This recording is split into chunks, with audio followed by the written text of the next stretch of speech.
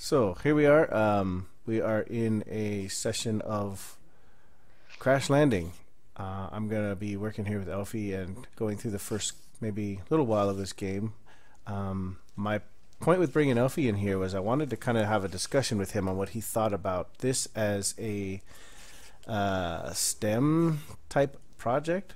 And the reason being is because I'm sweating too. Yes, is because I've played so much of this and I've started over and over so many times, redesigning, rethinking, and replanning the things I've done because the first time I did it didn't work. So we've actually managed to make it through our first night, even though we are sweating and almost dying because we're at 72 degrees. And we'll probably die while I finish talking about this. But what do you think, Elfie? I mean, is this something that if the whole idea is for kids to find a problem, brainstorm solutions, test the solutions, and then revisit it, I mean, you're almost doing that in this kind of a map on a minute by minute, second to second basis, you know? Well, I mean, yeah, no, I think you're dead right. I mean, I haven't played this myself, so I've only watched other people play it on YouTube, so I know a little bit about it. But what you haven't shown people is the quest book. But I think you might want to get these quests rolling.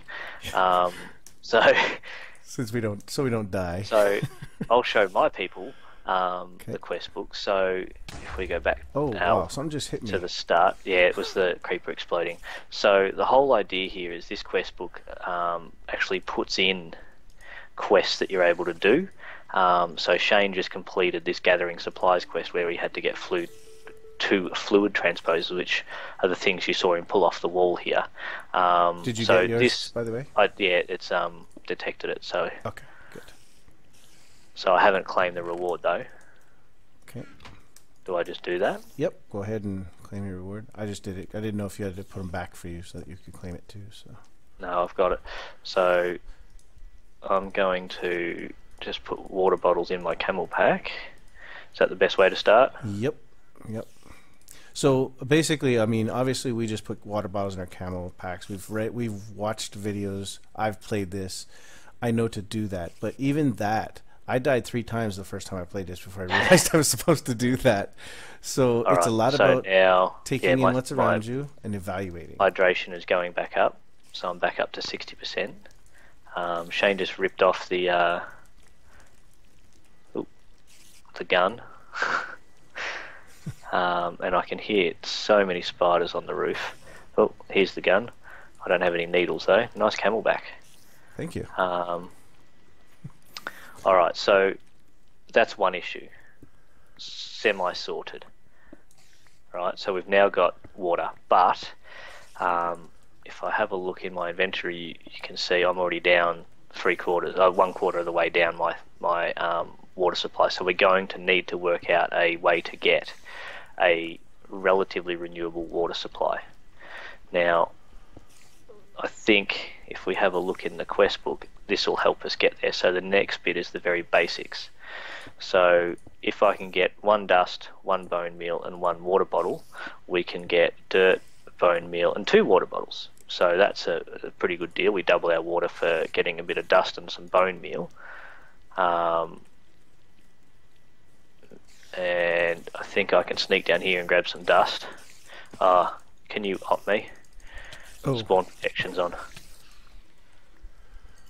1 sec. Ah, What do you need?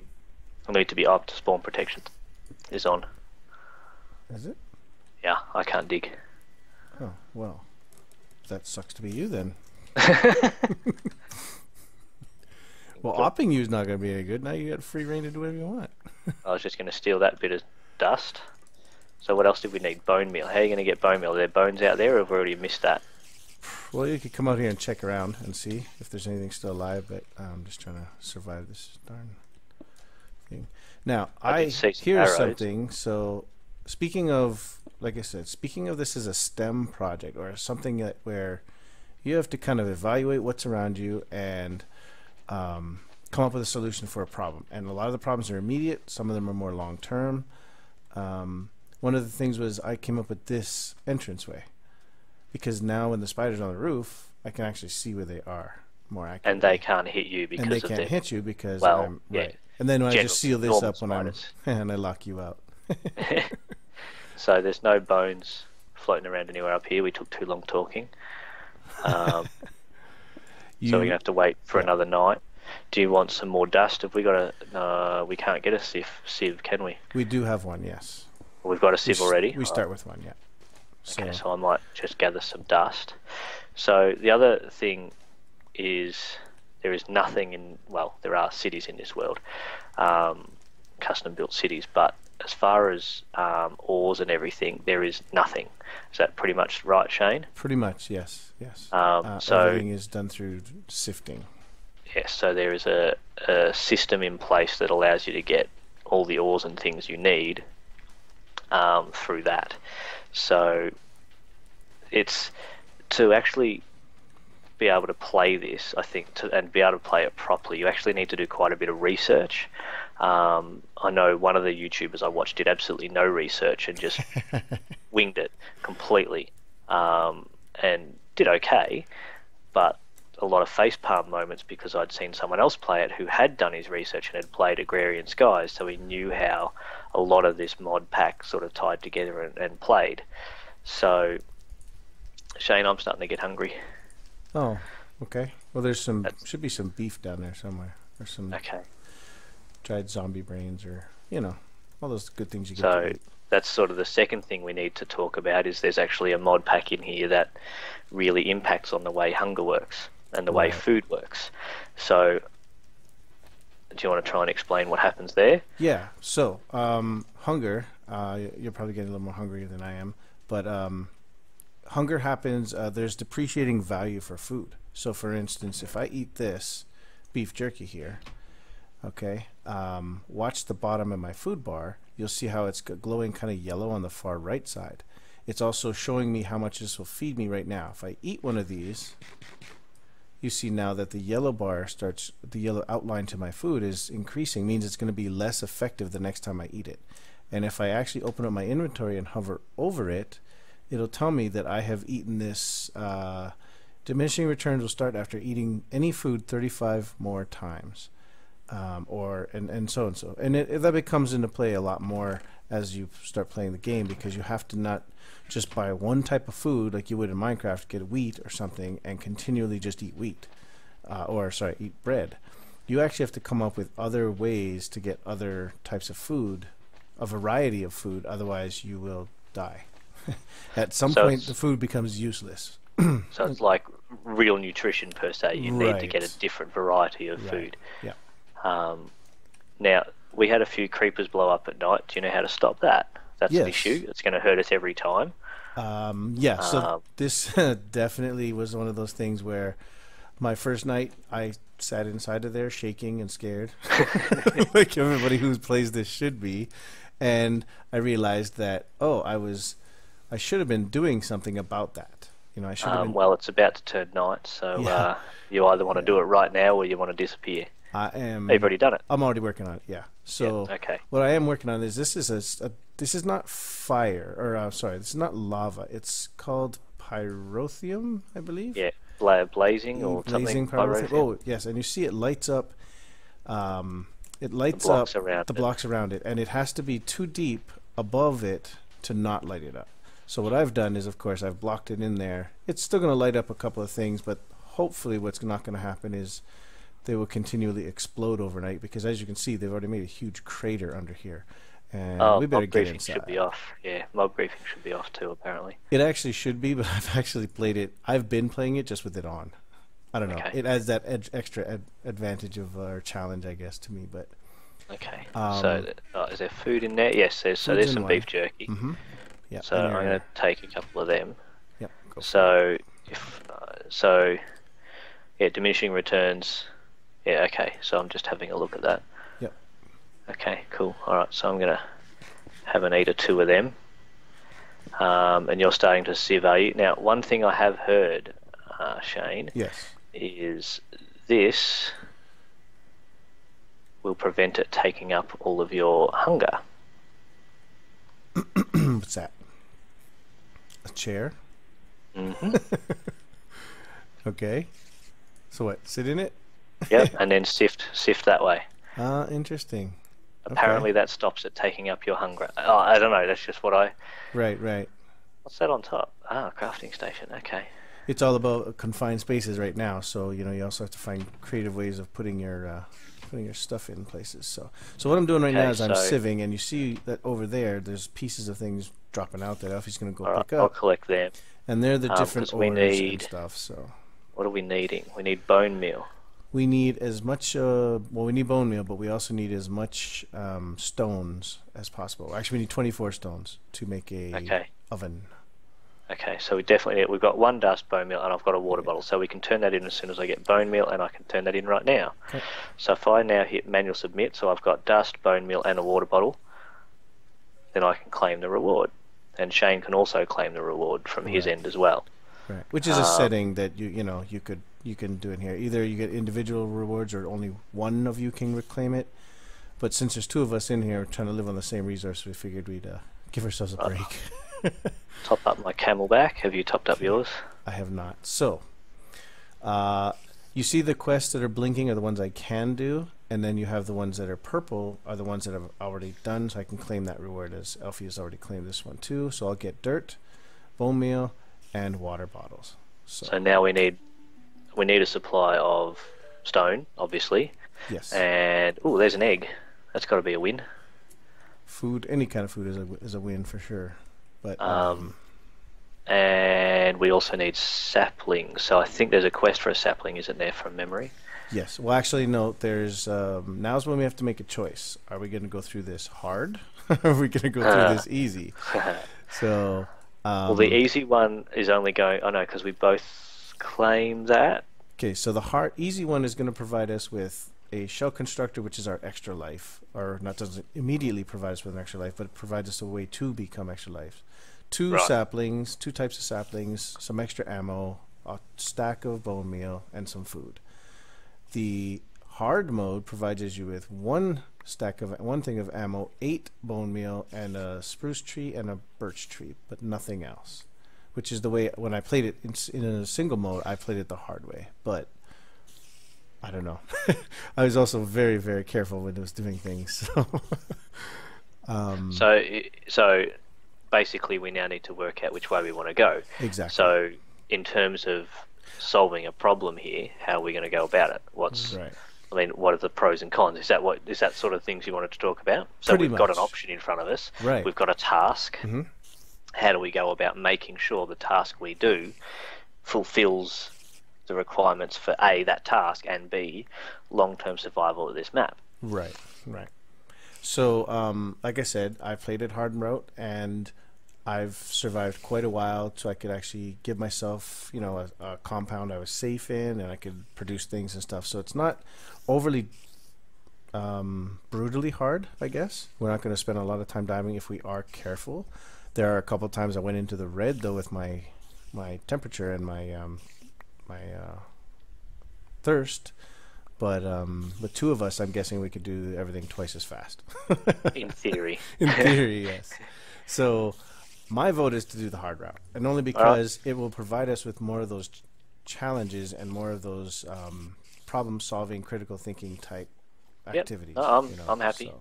I've seen someone play it hard and only die a couple of times so far. So. Okay, I manually submit. Oh wait, I need dust. Save me one of those dust there if you can. Throw one over here. There you go. There we go. Okay. Manual submit it. I forgot this mod pack had the give you the, like, if you run out of something in your inventory, it'll just give you another stack of it if you've got it. Yes. So I scrolled over to my next stack of dust. I can't remember what that's the inventory tweaks, I believe. Inventory tweaks, yeah, it sounds about right. So I'm doing fine on temperature, I'm doing fine on water. I assume I'm doing fine on food because I'm sitting down doing nothing. Again, jeez. It's what I spend my life doing, isn't it? Alright, so what's the next order of business? The next order of business is to create a dirty water bottle. So this is one way to provide. So again, water is of value, and of course, I'm sure there's people watching going, he's got a water source right over there. Why doesn't he drink it? If we were to use our empty water bottles and go into that water source, we would actually get salt water, which would then, of course, dehydrate us. So not a good thing. So But what you can get rid of that in a furnace, but you lose the bottle. you lose the well, no, so for instance, okay, right now I'm going to, did I do that correctly? Wait, what the quest actually says, I need to get a dirty water bottle. A dirty water bottle is made, if I'm not mistaken, by putting, I thought it was dirt and water. I thought it was just dirt and water. No, it's just dirt and an empty bottle. Dirt and an empty bottle. That's what it is. Okay, there we go. Dirty water bottle. So now I have one. We can submit that one. Manually submit. Okay. Claim the reward. That'll get us dirt and an extra water bottle. Always good. Okay, so we actually come out good there. Yep. Now the next one, it has been suggested the purified. Oh, sorry, not purified water. There's an invisible spider out there. Is there an invisible spider out there? That's not good. Now ask me how I saw it. It's invisible. The next one says that we're supposed to create our stove and boil this dirty water to then make a clean water, just regular water bottle. But I'm actually going to submit. Well, right now I have got nothing, and we haven't planted any trees. So what I'm going to do is use up one of my water bottles, manually submit this, because it gives me back a cold water bottle anyway. But those cold water bottles don't go in the camelbacks. No, the cold water bottles will kind of take you from a really low temperature and bring you back up to normal real fast, but they don't really high temperature. Yeah. Oh yeah, sorry, really high temperature. Yes. That's good. I think my backpack's getting full here. Let me try to dump some of this stuff in here. Oh, we have 26 stones. Excellent. So I've got 5 here, so I'm going to dump these and actually make our furnace. So as soon as I get rid of this, there's some string, some redstone. Now, do I need to keep any dust for anything? Have we got enough dust out there for... Nope, we're going to have... I think the entire planet is made of dust, so we'll be okay. You sure? I'm pretty sure, yeah. Okay, so I'm going to make a slab furnace. Again, Elfie and I have played this game. Why? We know the reason I'm making a slab furnace is because I only need 6 pieces of cobblestone to make that. If I was going to make a regular furnace, I would need 8. So right there is a decision. If somebody was doing the research on the wiki page, for the Minecraft wiki page is what I'm suggesting. Oh, there, you can see the invisible spiders are in the corner of my eye here.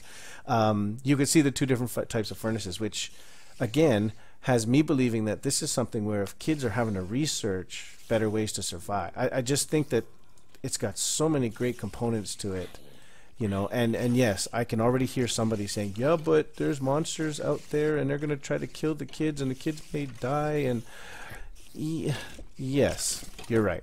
I can't deny that. They are going to probably perish at some point, but it's not the perishing that's the problem. It's what decisions could you have made, right? Yeah, and that's sort of like prototyping. I mean, you're prototyping a method of survival. Okay, it didn't work. What went wrong? Right. And isn't that... And you dying is basically your prototype dying, right? Not you personally. I mean, that's right. So, to me, I just think that's awesome. Problem solving, and I mean, we've been talking a lot about Steam lately, and the loop thing you showed me ages ago. The design process, design process. Design and engineering process. You find a problem, so go through that again. You define the problem. Yep. Then we brainstorm and then select a solution from your brainstorming. Yep. And then you build a model of it, or you model it, test it, and then you reflect and redesign. Okay, so it's now morning, so we probably should. So we can start doing this now. We can actually gonna have to go out here and clean around our. So I don't know if you want to grab the gun, you can shoot things, and I'll try to beat them with my. Again, someone's gonna get upset with that, but I'm just. How do I load the gun? The first time you right-click to shoot it, it'll say put your ammo in here.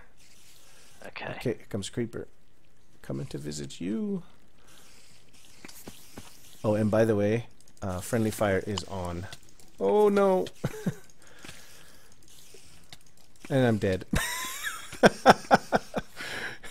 Great backup there, buddy. Hey, you hit me about 4 times. Don't start with me. So can you respawn? Let's see. Nope. It says you cannot respawn in hardcore mode. Leave server. Being kicked out. So that's it. That's it. That's Game our first episode for me. Yep. Right. First and last. All right. So let's talk about it. I mean, that's yeah. the whole process here. Now, I'm on my own. I have no idea where to go from here. But Good luck. no, I mean, I will stop here and we'll restart, won't we? Right. Yes, definitely. So yeah. let's talk about that. I'm gonna keep in the recording here. Okay. And you can just talk over a blank screen. So what are we going to do for next time? That's all I can see. Because you're dead, right? Yeah. So you're here.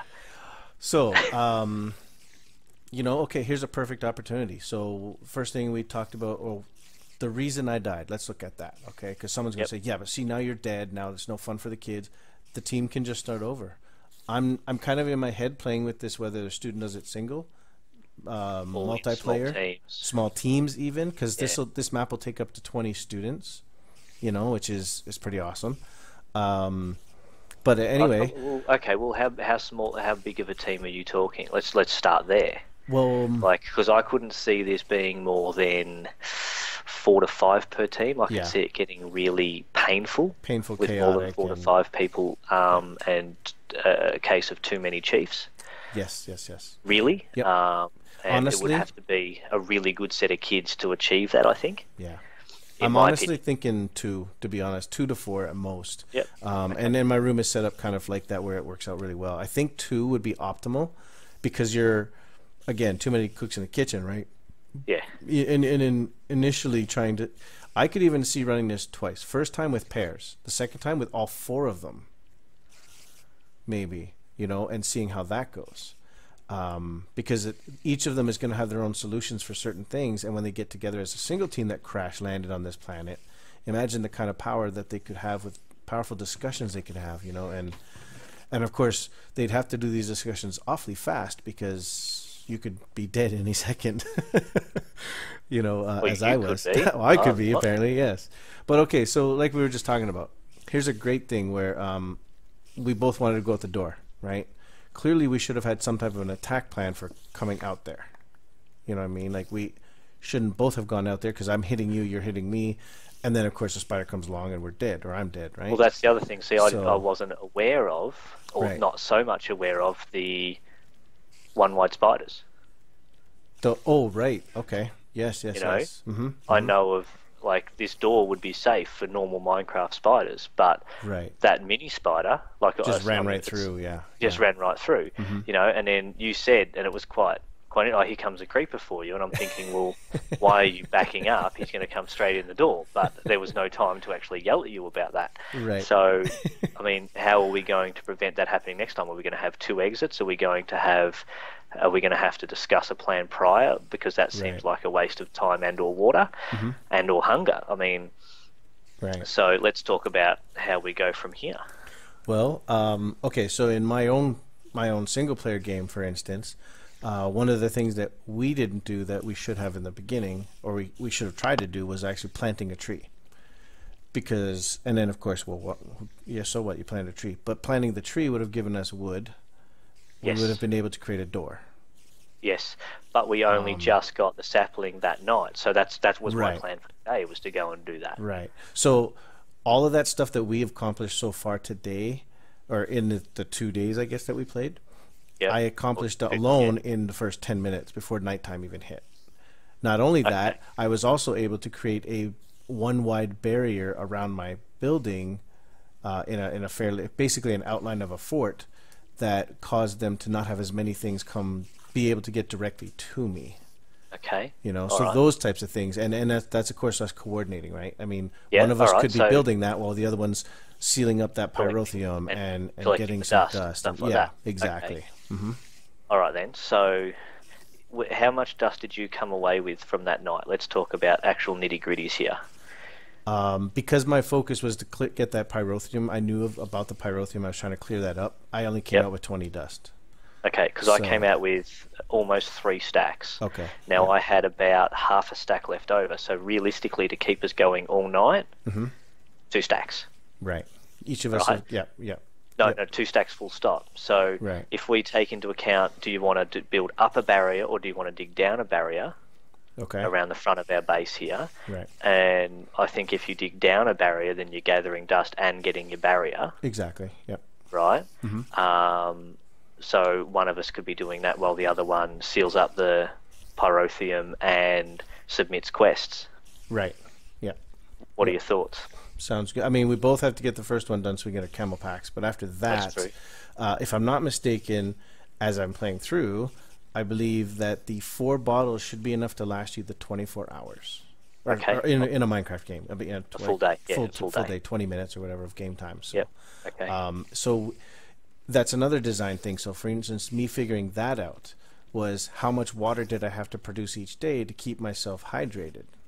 Well, if I'm... Of course, the more work you do, the more, the more you're going to sweat. You get, but on average, average, it was about 4 bottles a day I was going through. So here's a question for you. Mm-hmm. I mean, my white dot for temperature is in the green, but my black dots, like the ambient temperature, is in the yellow. Yes. Right? During the day and down in the green at night. So how do we maintain a cooler daytime temperature? Is there a way we can do that? There are ways. One of the ways, of course, is through armors. The armors act differently in here. The other is to reduce the amount of heat sources around you. So, for instance, this furnace that I just placed over here in this corner, once that thing starts going, you're actually going to start getting into the orange if you stand near it. Okay. The other thing is if you have a heat source on your action bar and put it in your hand, it'll increase your heat. Those lights that you see above you, you see the little road blocks with the lights, those provide different levels of heat. Versus if you were in the dark, of course, if you're in the dark, something could spawn near you. Are these... So those actually cause heat. Okay. So it's really something where... but is that a priority? Let's talk about priorities there. Is it a priority? I think not. The priority now is, of course, to get some water. And of course, what we didn't run into, like I'm looking at my bar right now. I can still see my bars. I was at half health. How much food did we actually have? Yeah. Right. So that would have been our next emergency, right? So. Is food okay? Yeah.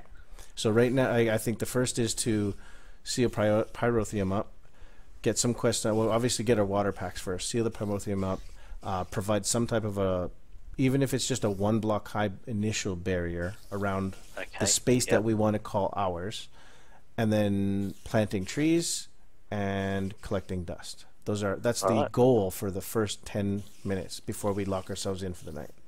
Okay. All right.